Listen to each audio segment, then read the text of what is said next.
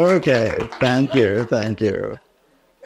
I really, really am delighted to be here with you tonight, to have the opportunity to talk with you about making high-stakes decisions. We make decisions all the time, including really difficult decisions like what color shirt I was going to wear tonight. That decision is not going to change the world, fortunately. However, many of our decisions will. Artificial intelligence. If there's anyone who doesn't hear about AI constantly now, I'm truly jealous of you. I mean, AI may be the most profound technology in the history of humanity, capable of creating tremendous new opportunities for us. At the same time, some AI research may be so dangerous to humanity that it should be paused immediately until the risks can be better understood. Here's another example.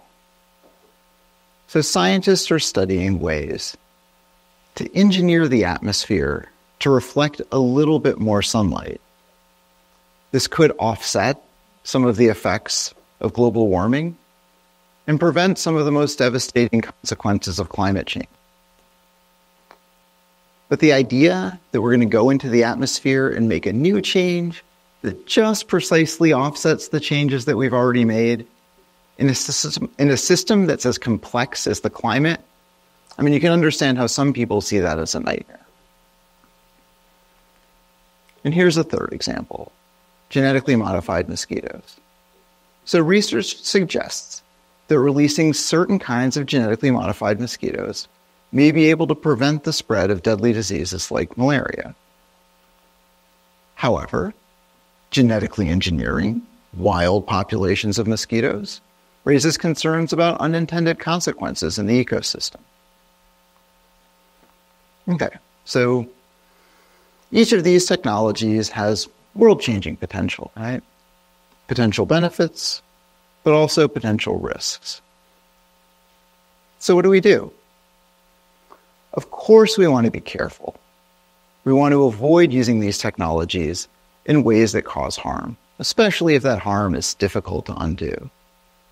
But there's also a cost to being overly cautious, right? The effects of climate change are here, they're getting worse, and every minute a child dies due to malaria. So there's real harm in not using technologies if they have an opportunity to help. Right? So how can we make decisions about these technologies that balance the potential benefits and the potential risks? And that's what I want to talk about tonight. So I work on the third example, on genetically modified mosquitoes. I lead an initiative called the GeneConvene Global Collaborative.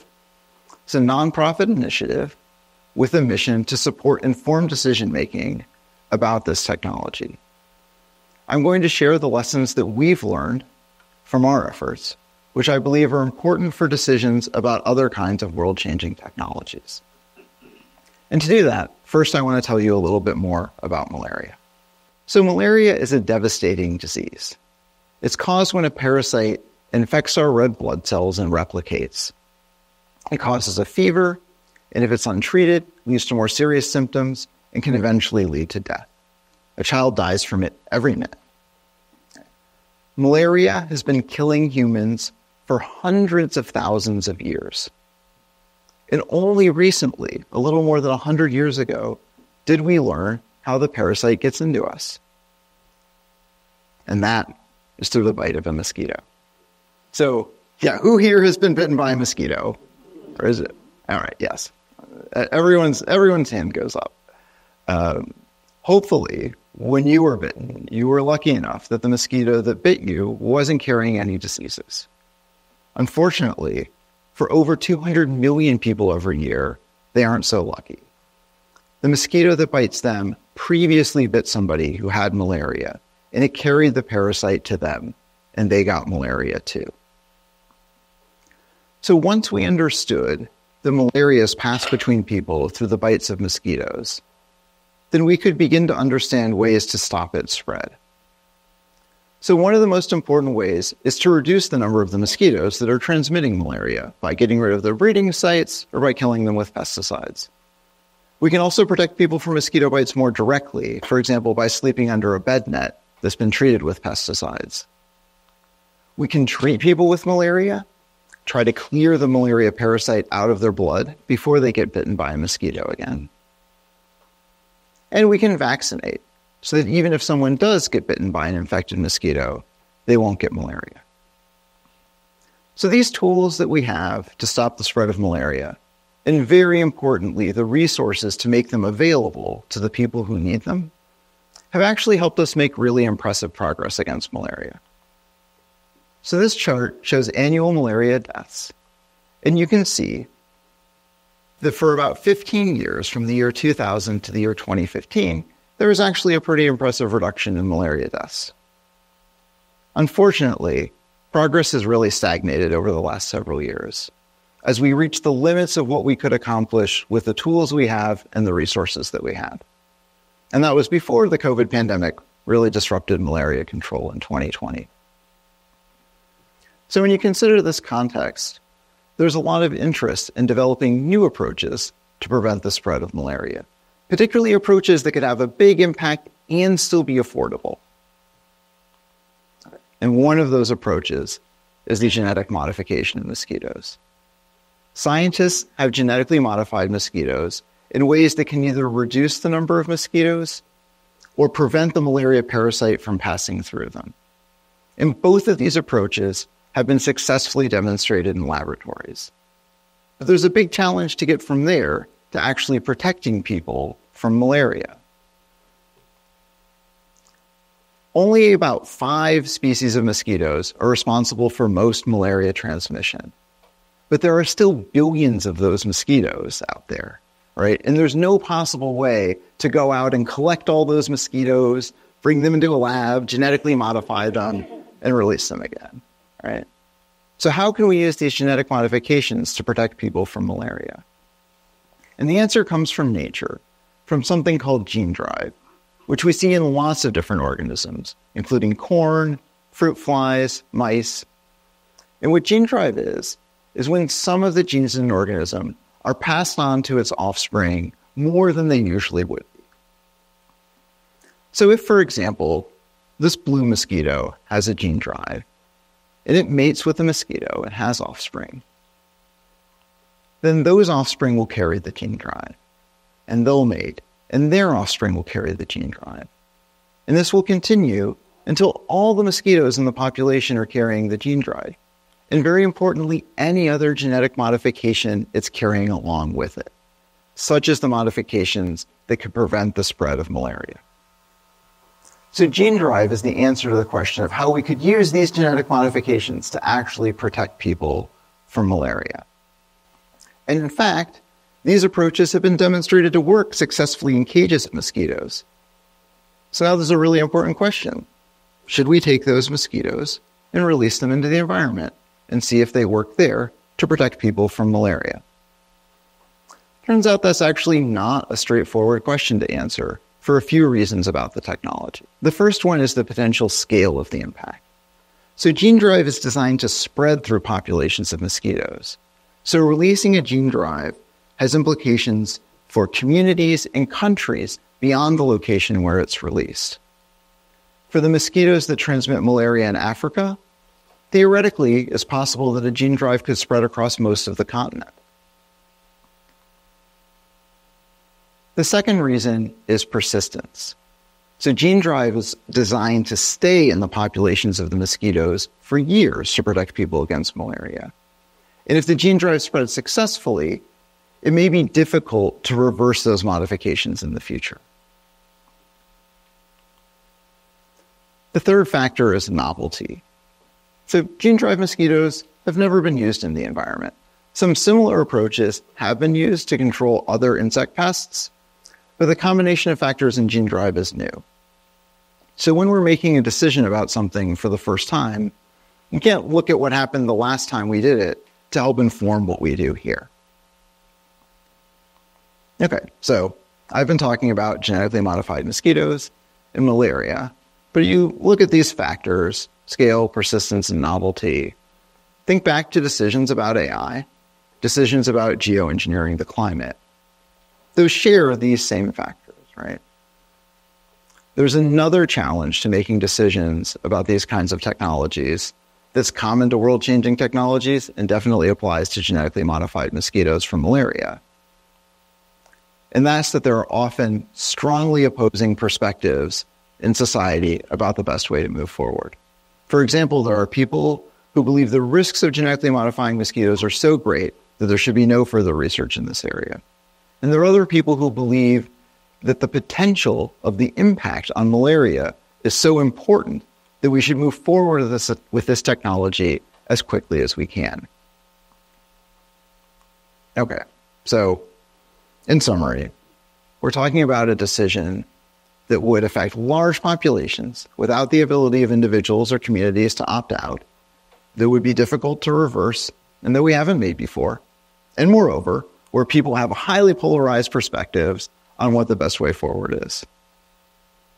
So, given that context, it's a reasonable question. Is there any way that we can plausibly move forward with decisions that lead to good outcomes?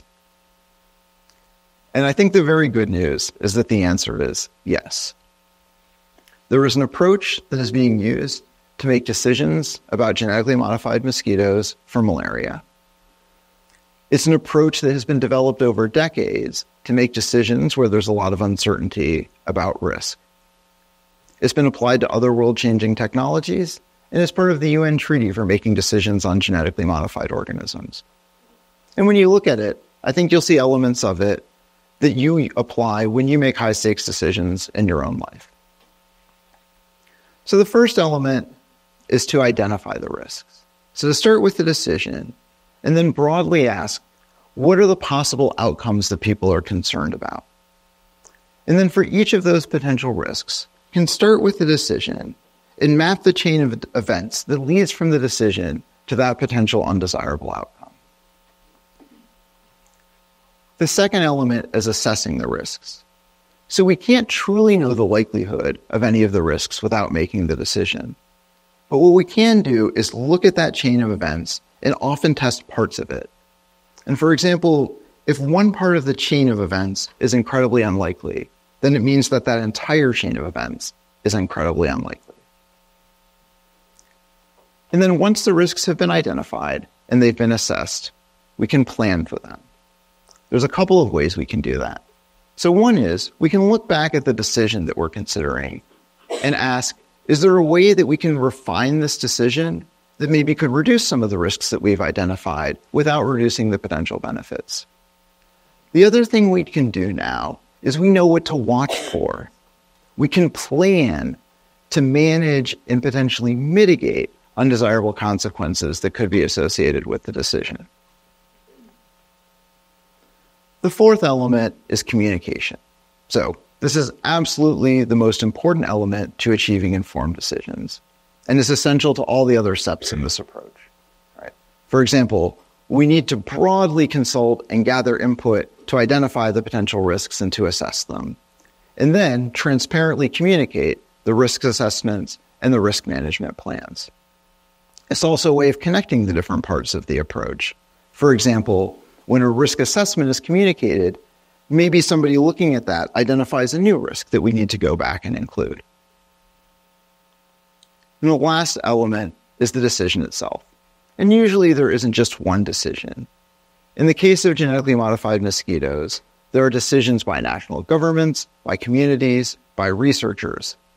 Each of those decision makers has their own mandate, has their own process for making decisions, but all of them benefit from an informed and rigorous perspective on the potential risks.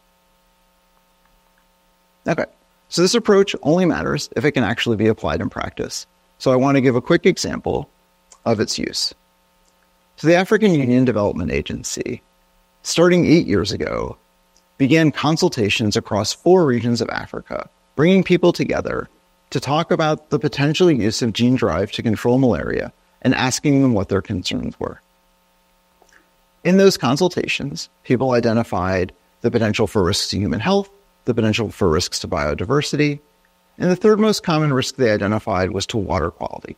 Mosquitoes lay their eggs in water, their larvae live there. So the question is, could genetic modification of these mosquitoes pose some risk to the water that they live in? This risk had been identified before, but it wasn't something that much attention had been paid to yet.